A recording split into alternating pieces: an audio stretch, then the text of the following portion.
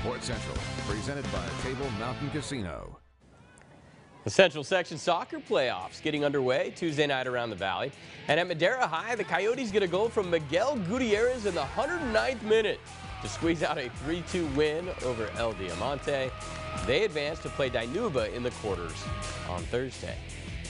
Meantime, the Fresno State baseball season will get underway this weekend. And the Mountain West coaches are thinking pretty high squad. In the conference's preseason poll released on Tuesday, the Dogs were picked to finish second behind San Diego State.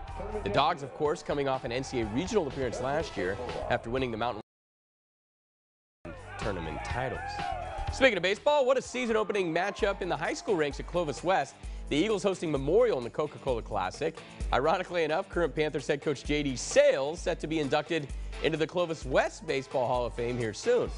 Top six, Panthers down 2-zip. Washington football signee Jalen McMillan, the RBI single. One inning later, now tied at 2.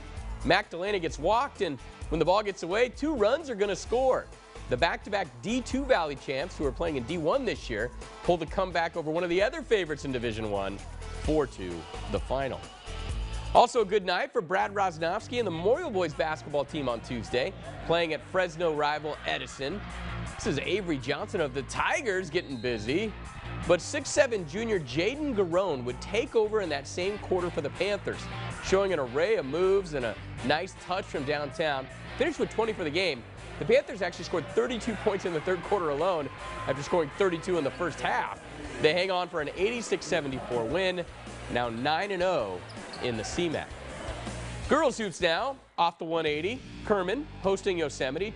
2 of the top teams in the North Sequoia League here. Clarissa Garcia finding Brianna Hurt. The senior drains the triple. Later, junior guard Patricia Meza with the catch and shoot from the top of the key for 3. Yosemite down by as many as 18 in the first half, but the Badgers getting some help from junior Jenna Kurz right before the break. She hit back-to-back threes.